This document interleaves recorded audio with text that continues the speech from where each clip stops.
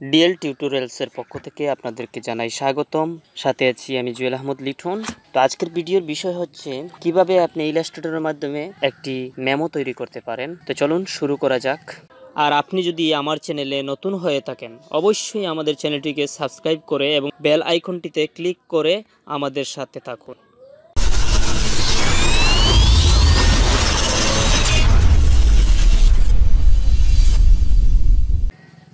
File থেকে নিউতে command দিতে হবে। প্রথমে ফাইল থেকে নিউ কমান্ড, তারপরে পেজ সেট আপ করে নিতে হবে। সাইজের করে A4 এবং হাইট উইডো অটো হয়ে যাবে ইঞ্চি। তারপর ওরিয়েন্টেশন থেকে হবে পোর্ট্রেট এবং সিএমওয়াইকে অ্যাডভান্সের লেভেলে দেখুন সিএমওয়াইকে আছে কিনা। প্রিন্টিং মিডিয়ার জন্য সিএমওয়াইকে থাকতে হবে। তারপর ওকেতে ক্লিক করুন। ওকেতে ক্লিক করার পর একটি পেজ আপনার সামনে উপস্থাপিত হবে। এই পেজটি হচ্ছে A4 এবং এখন আমরা মেমোর জন্য এই রেক্ট্যাঙ্গল টুলটি সিলেক্ট করব এবং বাইরে একটা ক্লিক করব।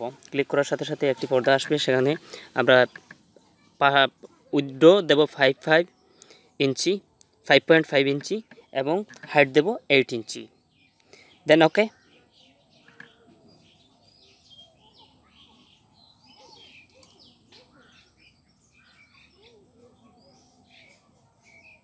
তারপর ওকেতে ক্লিক করব। ওকে দেওয়ার পর এটিকে ওই A4 পেজের উপর নিয়ে আসব। তারপর ভিউ থেকে রোলারের জন্য ভিউ থেকে রোলার্স কাজ করার সুবিধার্থে এটা আনা হলো। এটি রোলার্স। এরপর আমরা এই বক্সের এই ফিল কালারটা নান করে দেব, কারণ ফিল কালার থাকলে সমস্যা হবে। এটা সিলেক্ট করে এখানে ক্লিক করব। তারপর ফিল কালার নান হয়ে গেছে। এখন মিডিলের জন্য এই চিহ্নটা বসাতে হবে। এখান থেকে রুলার থেকে এনে ড্র্যাগ করে মাউস ধরেই ড্র্যাগ করলে চলে আসবে। এবার টোটাল বক্সটাকে লক করে দিতে হবে। লক করার জন্য অবজেক্ট লক সিলেকশন। লক হয়ে গেছে, যাতে নড়াচড়া না করতে পারে তার জন্য লক করে দিতে হবে। এবার আমরা টাইপ করতে হলে দেখতে পাচ্ছেন টুলসটি সিলেক্ট করে তারপর ক্লিক করে তারপরে টাইপ করে নিতে হবে। ফন্ট সাইজ এটাকে ঠিক নির্দিষ্ট স্থানে বসাতে হবে। অ্যারো ব্যবহার করে অথবা মাউস দিয়ে ড্র্যাগ করে নির্দিষ্ট একটি স্থানে বসালাম। এবার আমরা আবারও টাইপ করব। টাইপ করার জন্য টাইপ টুল সিলেক্ট করব। তারপর দেন ক্লিক করার পর আমরা লেখার পর এটাকে অ্যাডজাস্টমেন্ট করতে হবে। যেখানে বসানোর প্রয়োজন সেখানে বসিয়ে নেব এবং ফন্ট চেঞ্জ করতে ওই ক্যারেক্টার থেকে ফন্ট চুজ করতে পারবো। তারপর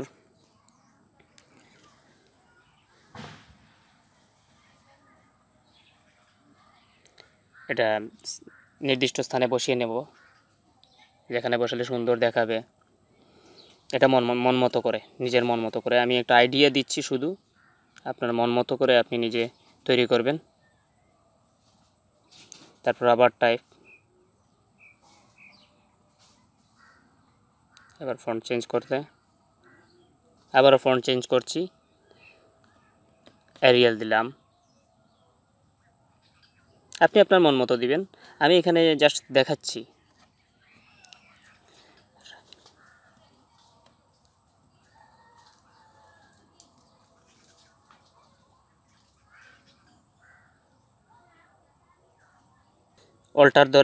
অল্টার শিফট চেপে ড্র্যাগ করলে কপি হবে। কপি হওয়ার পর এখানে ডাবল ক্লিক করলেই এখানে লিখতে পারবেন। মিডিল করে নিলাম। আবার টাইপ টুল সিলেক্ট করে লিখে নেই। তারপর এটাকেও মিডিল করে নিব। এবার ডিজাইন করার জন্য ওই রেক্ট্যাঙ্গল টুলটি আবার সিলেক্ট করব, কিছু ডিজাইন করে নেই। ড্র্যাগ করে এভাবে মাউস ছেড়ে দিলেই একটি রেক্ট্যাঙ্গল তৈরি হবে। এটাকে অ্যাডজাস্ট করতে ওই উপরের ঠিকানা এবং প্রোভাইডার এটার নিচে এটার উপরে দিয়ে দিব। এটা সরিয়ে নিলাম, কাজের সুবিধার্থে পরে আবার নিয়ে আসব। এটা সঠিক জায়গা মতো নির্দিষ্ট স্থানে এটা বসাতে হবে এবং সঠিকভাবে মাপগুলা সঠিকভাবে। কালারটা চেঞ্জ করে নিলাম। রেক্ট্যাঙ্গলটার একটু সুন্দর দেখাবে কালার চেঞ্জ করলে।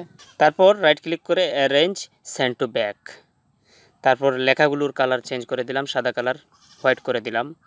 একটু সমান করে নেই হেডলাইনের মতো করে, হেডলাইনের ঠিক বরাবর করে নিলাম, দেখতে সুন্দর লাগবে।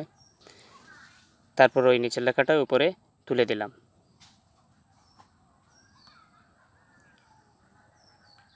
এবার আবার রাউন্ডেড রেক্ট্যাঙ্গলটা সিলেক্ট করলাম, এই রেক্ট্যাঙ্গল টুলের সেকেন্ডটা। এবার ওইখানে দিলাম এটা। এবার ওইটাও কালার করে নিলাম।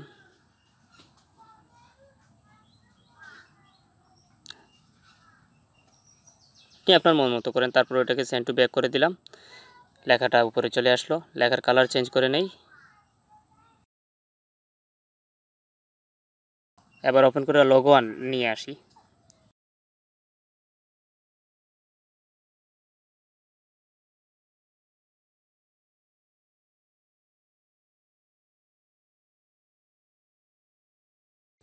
লোগোটা ওই ফাইল থেকে ড্রাগ করে আমার নতুন মেমোর তৈরির ফাইলে ড্রাগ করে ছেড়ে দিলেই কপি হয়ে যাবে। এবং কপি করে নিয়ে আসলাম। ছোট বড় করে একটু অ্যাডজাস্টমেন্ট করে নেব নির্দিষ্ট স্থানে সঠিকভাবে বসিয়ে যাতে সুন্দর দেখায়।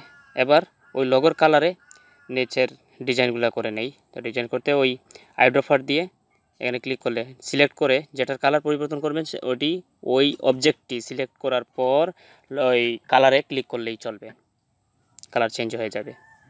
এবার টাইপ টুল দিয়ে নিচের ডেসক্রিপশনগুলো লিখে নেই। টাইপ টুল সিলেক্ট করে এক কোণে ক্লিক করে ড্রাগ করলেই এভাবে একটি বক্স হবে। আর বক্সের ভিতরে লেখলে এর বাইরে চলে যাবে না, লেখাগুলো এর ভিতরেই থাকবে। তার জন্য এই বক্স করা।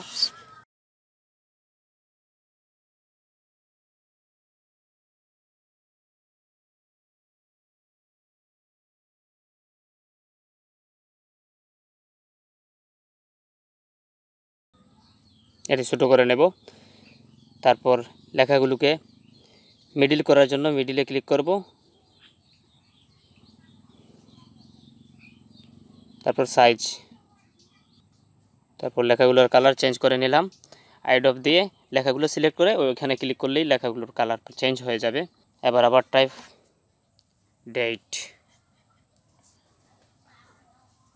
ডেটটা সেট করে দিলাম, যেখানে আমাদের প্রয়োজন মতো বসিয়ে দিলাম। রাউন্ডেড রেক্ট্যাঙ্গল সিলেক্ট করে এখানে ড্রাগ করে এভাবে এঁকে নিলাম শেপটি।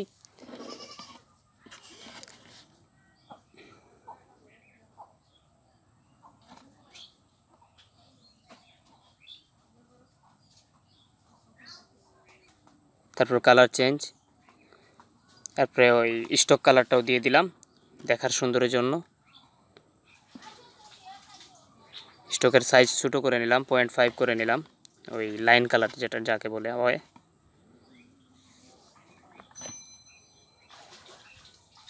এবার এখান থেকে এই দুটি সিলেক্ট করে অল্টার শিফট ধরে ড্রাগ করলেই এখানে কপি হয়ে যাবে। আর কপি হলে এখানে ডেটটা চেঞ্জ করে রেফারেন্স লিখে নেব, কষ্ট কম হলো।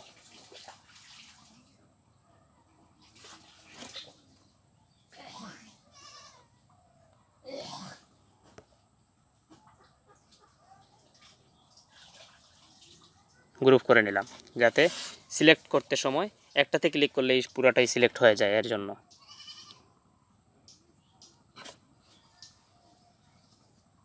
নেম, তারপর ডট ডট টাইপ করলেই এভাবে হয়ে যাবে। এটা ওয়ার্ডে যেভাবে করছেন ঠিক ওইভাবেই। তারপর ওই পাশের একদম কর্নারে লাগিয়ে নিতে হবে। এবার ওই অল্টার শিফট চেপে ধরে ড্রাগ করলেই কপি করলাম। এবার অ্যাড্রেস লিখে নেব এখানে, এদিকে সমান করে নেব, ডিলেট চাপলেই ডিলেট। ভালোভাবে অ্যাডজাস্ট করে নেবেন আপনি আপনার মতো করে। তারপর এই রেক্ট্যাঙ্গল টুল নিয়ে এভাবে শেপ আঁকতে হবে। শেপ আঁকার পর এই ফিল কালার নান করে দিলাম, নীল করে দিলাম। তারপর স্ট্রোক কালার, স্ট্রোককে 0.5 করে নিলাম, চিকন করে নিলাম। এবার একটু নিচে নামিয়ে দিলাম। আপনি আপনার মতো করবেন, এখানে জাস্ট দেখানোর জন্য করতেছি। তারপর ওই শিফট অল্টার ধরে ড্র্যাগ করে করে এভাবে কপি করা হচ্ছে।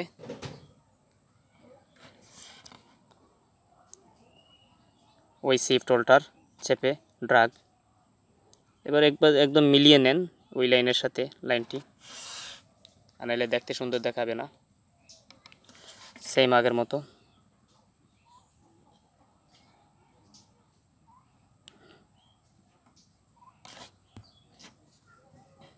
এবার এটিকে একটু ছোটো বড়ো করেন, যতটুকু প্রয়োজন মনে হয় ততটুকু রাখবেন।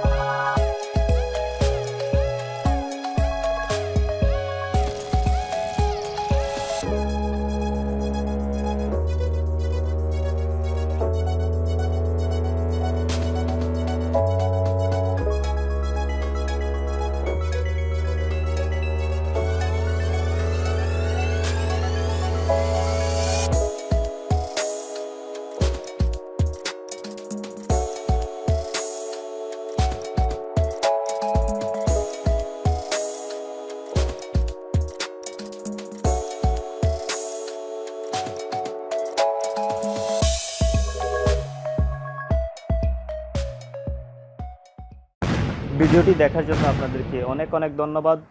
সবাই ভালো থাকুন, সুস্থ থাকুন এবং আমাদের সাথে থাকুন।